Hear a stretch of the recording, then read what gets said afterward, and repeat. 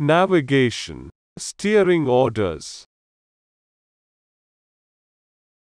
When steering a ship, one must remember that the wheel must be turned in the direction as per the order given by the navigating officer, the master, or the pilot. When a ship is steady or right on her course with the wheel amidships and she starts to fall off to starboard or port due to forces like wind or ocean current. In this case, vessel is fall off to port. So, the helmsman should immediately counteract this by turning the wheel to starboard side. And she starts to come back on her course. The wheel is put back to amidships.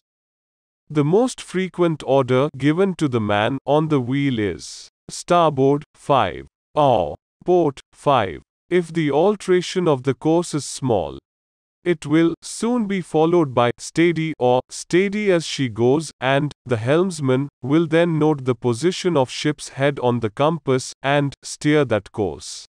If the alternation of the course is a large one, on receiving order harder port, helmsman is required to put the wheel hard over to port slowly towards the end, as there is a possibility of rudder getting stuck.